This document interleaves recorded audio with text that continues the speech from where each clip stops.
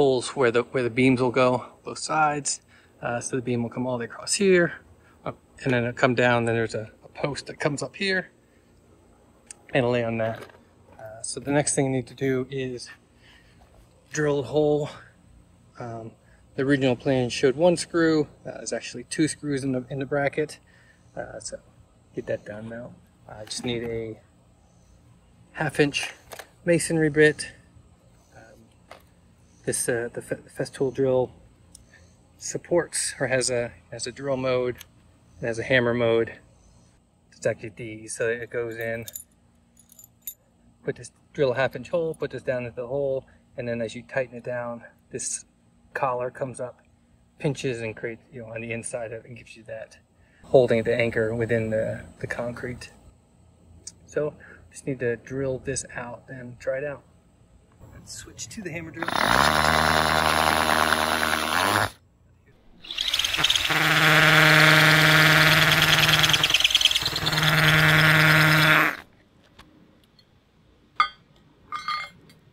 And so now they got it all drilled out. Just have to put this in and nail it down.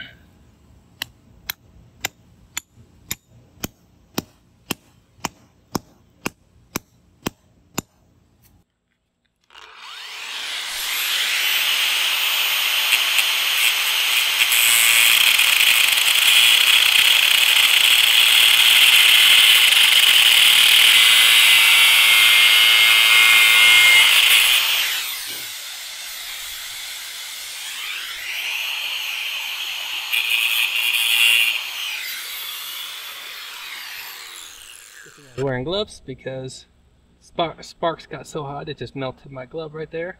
That would have been my finger. Oh, that's nice. The posts that go up, so they actually provided this Trex block that's going to sit in there. Actually going to keep the wood up off the.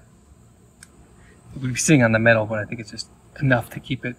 I think it's a 3/4 of an inch or so, plus a 3/16 bracket. So yeah, almost an inch off, so to keep the rain off the bottom of it, make it last a little bit longer. So those are put in. I've gone in and done just a temporary first hold on the post going up. It's not screwed in at the bottom or anything. And have a little bit of a, not a problem, just added complexity is that you might end up using this beam without being wrapped, sorry, the post without being wrapped.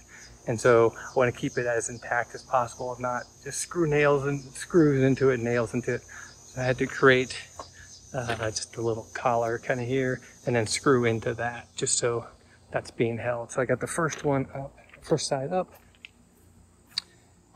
and then measured it in its level going this way.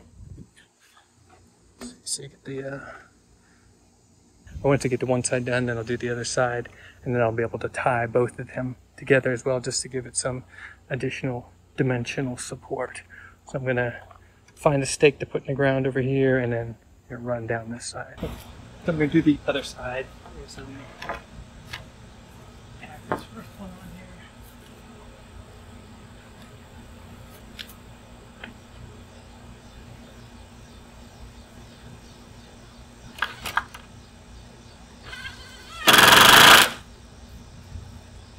So I'm going to use a little bit longer here, but when I go to lift the beam up, I'm going to need to do the material lift here, so I need plenty of room here. So try to get away with a small one like this. Let me put the stake down.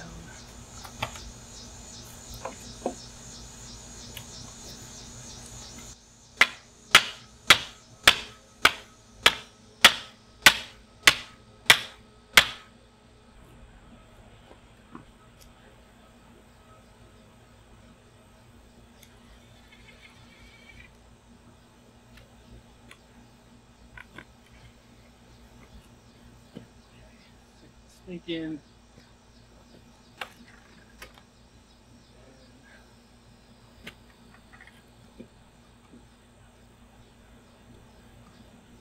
The original, make sure that's straight.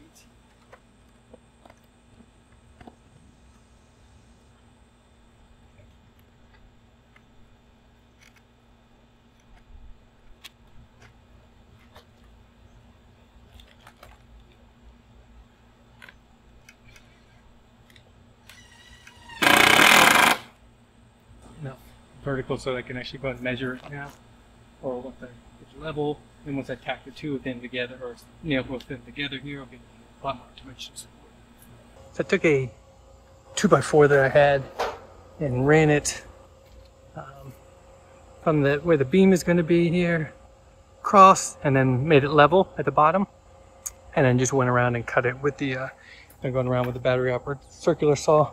It's actually a track saw, but it made it a good, nice, because it's got just a 1/8 inch blade, so it made a nice finished looking cut.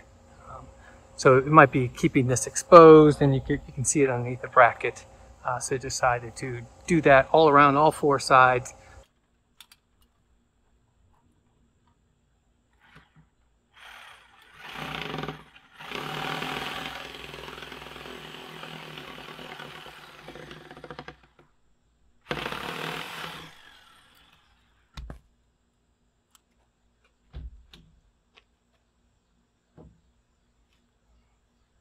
Support beam like this, over a little bit more. So this will be the support beam this way, and then there'll be another one pointing the other way, and then a cross beam on here. So I'm just gonna shave a little bit of the corner off both sides of here.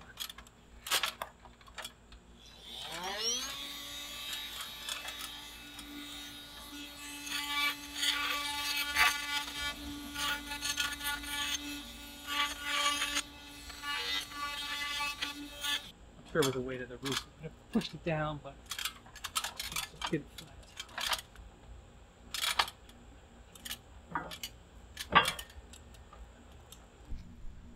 So I got this pretty level both directions, I think, but I'm just going to double check and measure just to see how well it is. Kind of long span, so I found putting some finishing nails in there helps to support.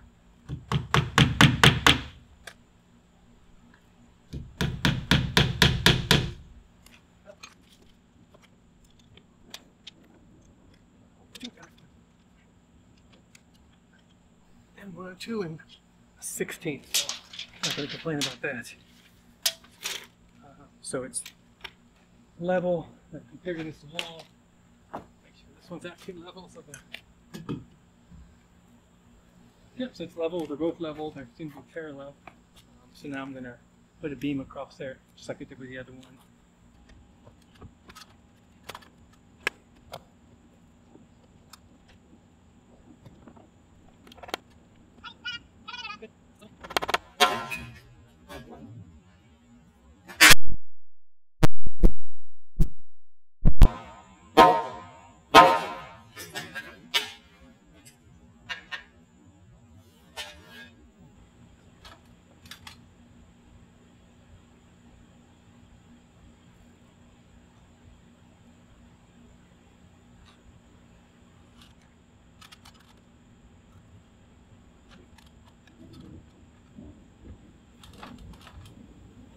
Alright, so now I can take that out, again, get the circular saw, cut around, same idea.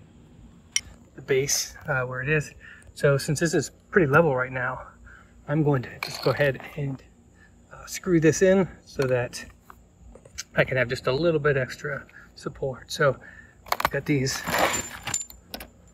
lag bolts to go in. Got a 3/8 inch, which seemed like it was just enough. I did on the other one.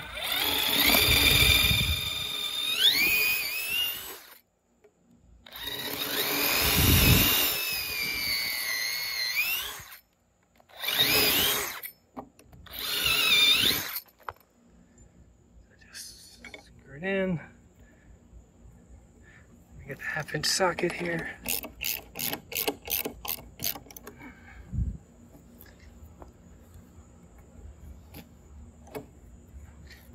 Sorry, I should probably have the tripod for this, but I'm just kind of doing because I didn't show it on the other one. This is pretty basic stuff though. Just get both in here, and then I'll screw in the other side as well before I tighten them all the way down.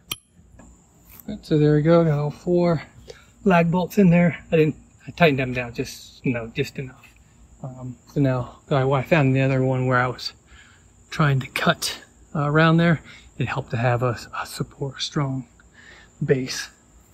So there's the, see the line up there. It's getting dark, so I'm trying to finish this.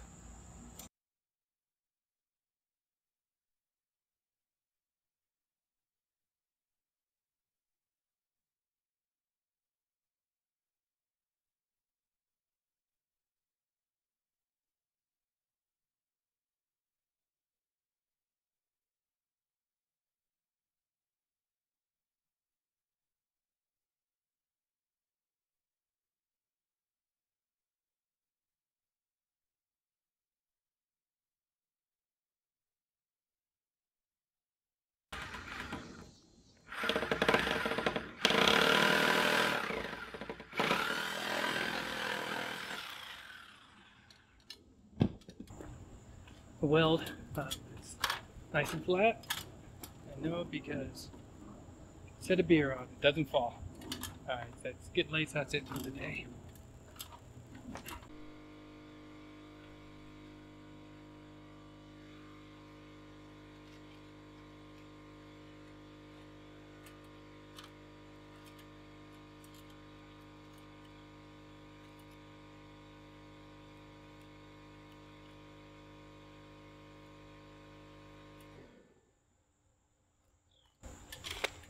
So you gotta put in these SPS screws here. Always in here. I'm gonna pre-drill just so it doesn't crack the wood. It's probably okay, but just in case.